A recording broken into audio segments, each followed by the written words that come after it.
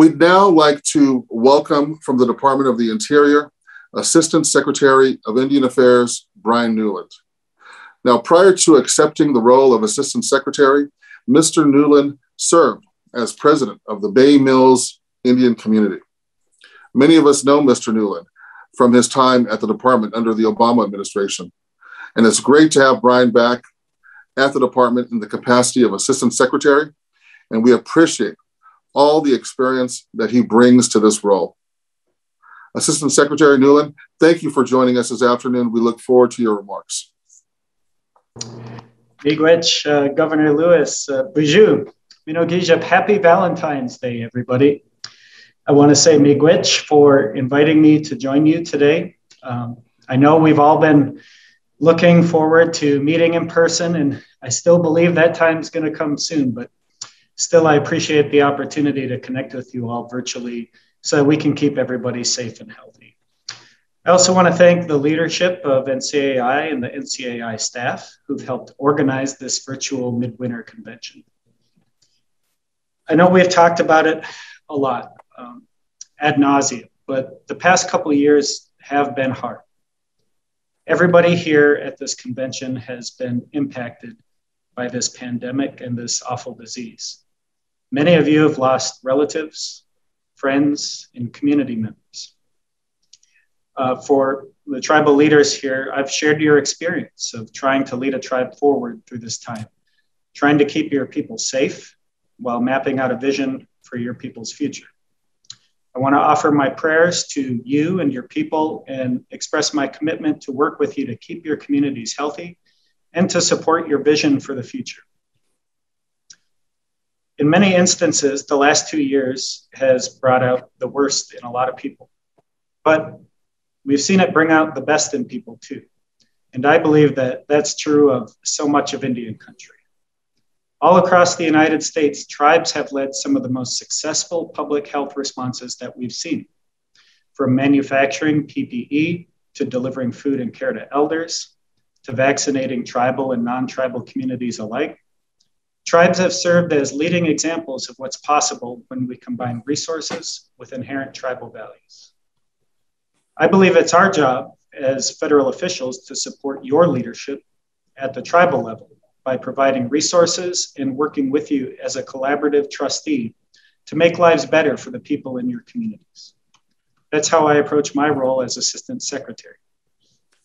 Next week marks the 1-year anniversary since I assumed leadership here at Indian Affairs. And it was a year ago that I appeared here at the Midwinter Convention, 1 week into my new job, wearing this red ribbon shirt. It's been an intense and challenging year, but it's also been fun and rewarding. Coming into this job, I expected to rely heavily on my experience as a tribal judge, as a tribal leader, and my previous time at the Department of the Interior. Mostly, though, I've relied on my experience simply growing up and living in my tribal community. I keep it in the front of my mind that the work we do at the Department of the Interior affects the daily lives of people in our tribal communities. And we built a team here that shares that understanding. I'm proud of what we've done in this short amount of time, both in delivering results and in laying the foundation for the work we're going to do in the coming years. I've seen real change on the ground, both in my own community and many of yours that have had the chance to visit this last year. When the administration hosted the Tribal Nations Summit in November, it restored an important opportunity for meaningful dialogue with tribal leaders on key issues, policy initiatives, and goals for Indian country.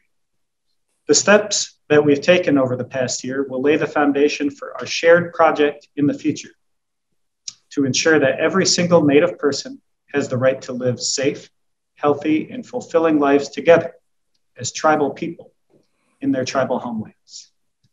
This guiding principle is a direct response to the legacy of colonization, which sought to take these things from Native people. Our work is going to be rooted in this principle. Together, we can begin the process of healing the scars left in our communities from the process of colonization and termination. We know that these scars were formed over centuries, and we know that we're not going to erase them in 4 years. It's the work of generations, but it's also our work. We're going to work to ensure that every tribe has a homeland where people can live together and carry forward your way of life. This will include continuing our efforts to consolidate tribal lands, which is reflected in President Biden's last budget. It will include improving the land in the trust process. We've taken steps to do that in the past year, more than doubling the number of acquisitions of land in the trust status. It will also include supporting tribally led conservation of lands to support our climate response, the exercise of treaty and subsistence rights, and the protection of religious rights. We're going to protect and heal families in our tribal communities. This will include telling the truth about the legacy of boarding schools through the Secretary's Federal Indian Boarding School Initiative. It will include defending the Indian Child Welfare Act. It will also include ramping up our efforts to keep people safe in tribal communities. We're focusing on public safety, beginning with the launch of the Missing and Murdered Unit within the BIA. And you can find more information about this effort at bia.gov/MMU, where we have a new website dedicated to solving missing and murdered cases in Indian country. Investigating cases in our communities and pursuing justice for those impacted by violence is incredibly important, but we also need to address the underlying issues that have led to that crisis. We're taking meaningful steps to improve the correction system in Indian country to protect the rights, dignity, and safety of the people who are in our custody. Early on in my time here at the department, we became aware of more than a dozen inmate deaths that occurred at BI-funded correctional facilities over the previous 5 years. At my direction, the BI launched a 3-month review last fall, including commissioning a third-party report to review current conditions in our BI-funded detention facilities. Some of you may have seen reports last week on the nature of the contracting process surrounding this review, and I understand some of the scrutiny it's receiving. As a political appointee, I don't get involved in procurement decisions, but I do work to make sure that our process is ethical and fair. I intend to make sure this contract was awarded in an ethical and fair manner in accordance with the law.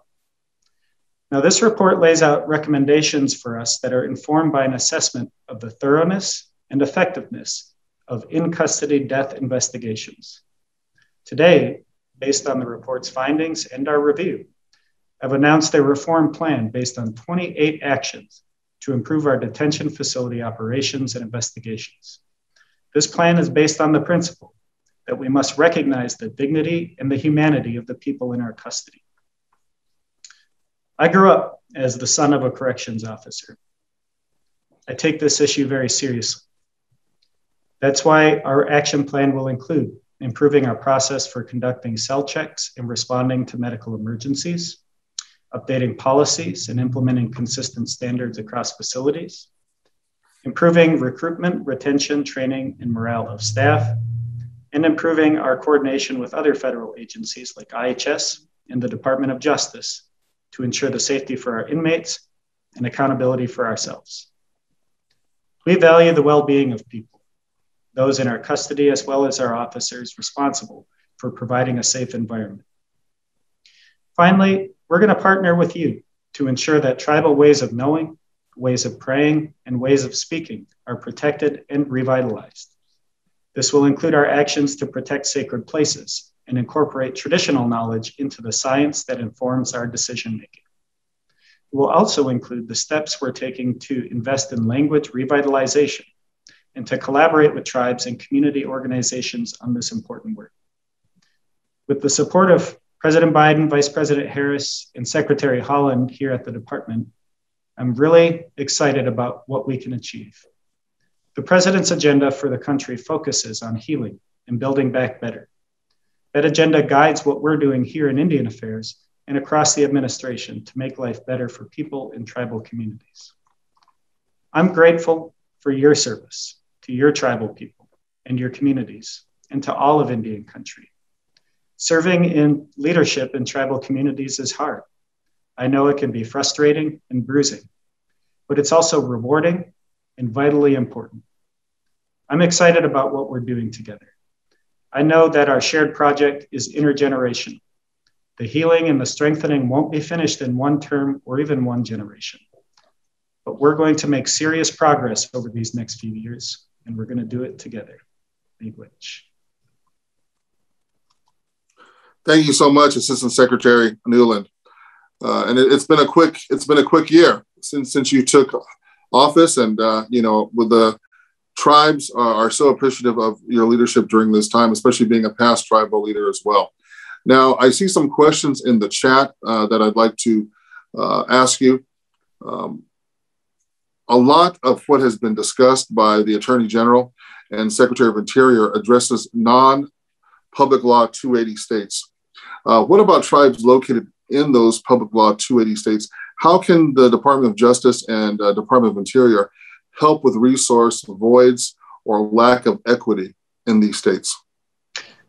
Thanks, Governor Lewis. Well, as you've seen with the President's executive order, we need to do a better job of coordinating law enforcement response and making investments in public safety in tribal communities.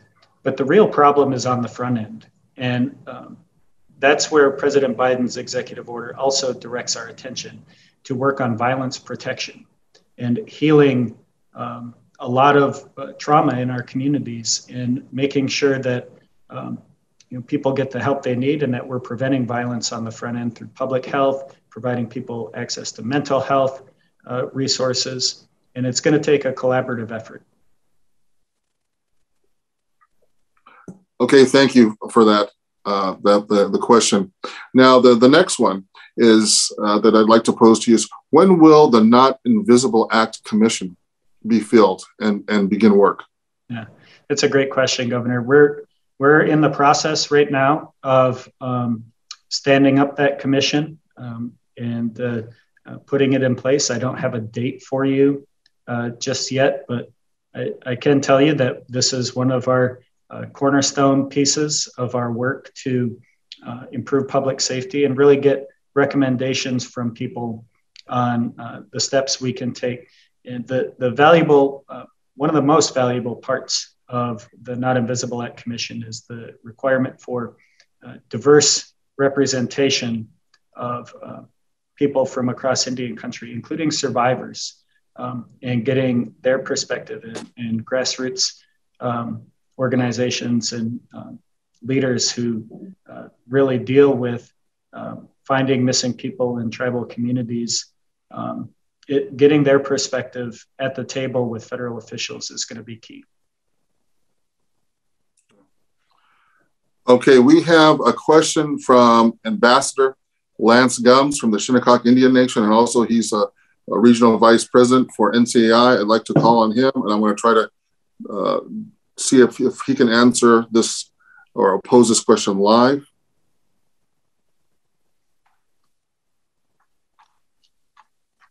Can you hear me, Governor?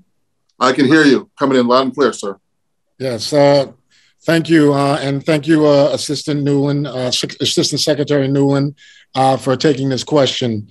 The previous administration moved to eliminate some of the bureaucratic red tape that had bogged down tribal advancement in many areas. The department's relationship with tribes, although it has improved under your watch and under the Secretary's watch, is still a little bit too paternalistic and inflexible.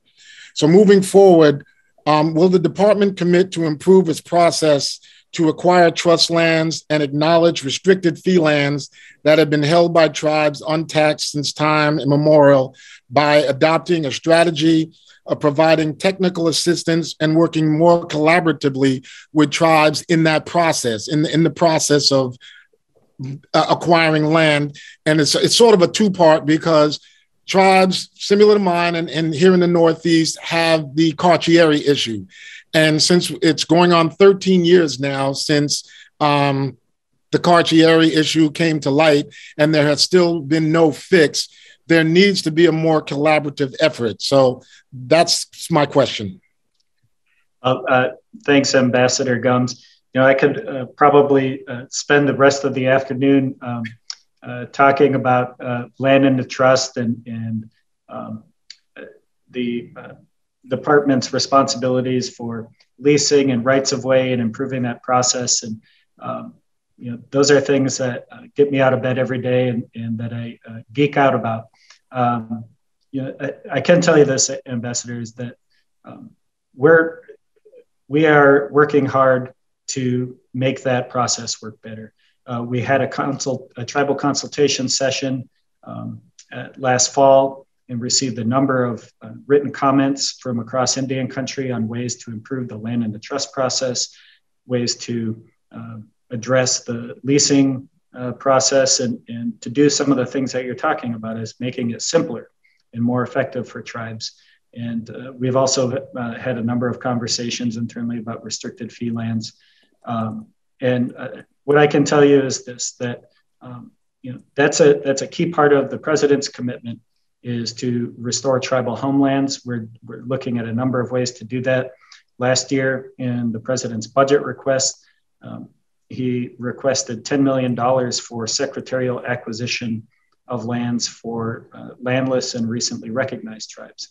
That is under an authority under the Indian Reorganization Act that hasn't been exercised by the department in a long, long time.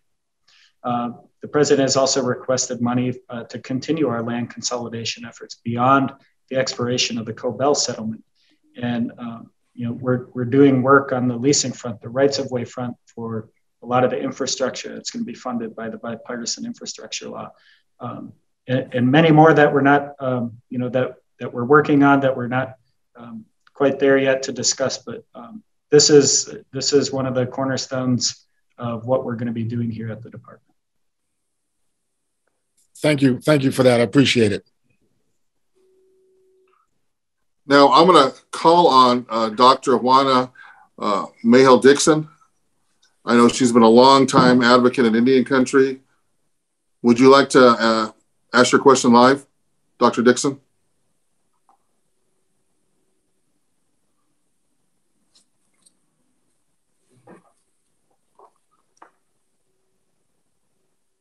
Okay, if not, we can go on.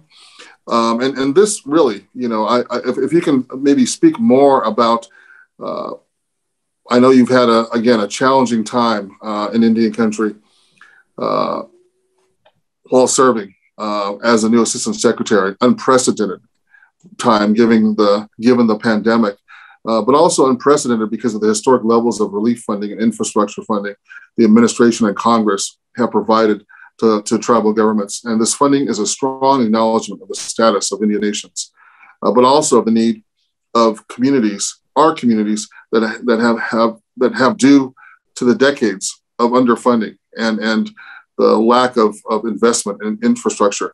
Can you share some of your observations about those successes, challenges, and innovations that you've observed throughout Indian country as we have worked to protect our communities and rebuild our infrastructure during these unprecedented times? Thanks, Governor.